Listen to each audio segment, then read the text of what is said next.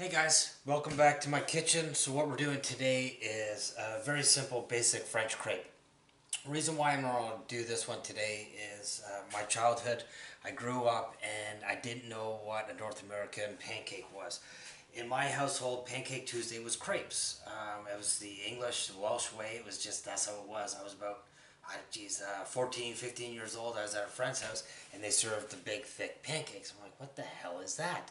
Gave it a try and went, you know what, crepes are just better. Sorry, they're just better. So, very, very easy to make. You got a little nub of butter. That's going to make it very light and fluffy. A cup of flour, a cup of milk, 1 egg, pinch, a good pinch of salt. Mix it up. That's it, simple as that. I have a crepe pan, which are fantastic, nice little fancy thing. Heavy bottom, cooks nice and easy. Very, very simple.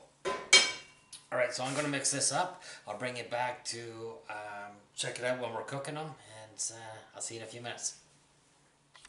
Okay, so we have everything mixed up. The batter, what we did was do the flour and the milk. Added in the egg once we had that really nice blended. I used an immersion blender.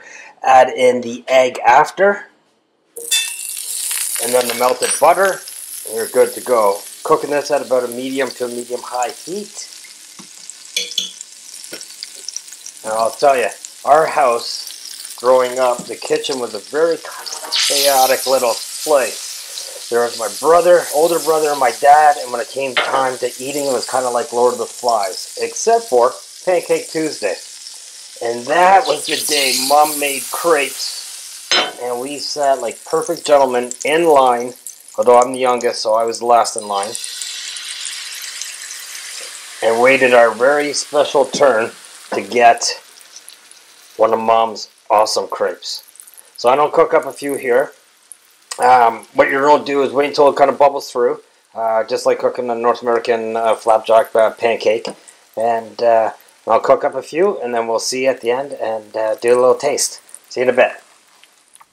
Alright, there we have it. So I did it up with a little bit of coconut sugar and some beautiful citrus. As you can see, pretty easy, not a whole lot to clean up. Mom, you'd be proud. Of course, yours are always better, and I'll have you cook crepes for me every day of the week. But when you're not around, I'll cook up some for myself. Take care. We'll see you next time.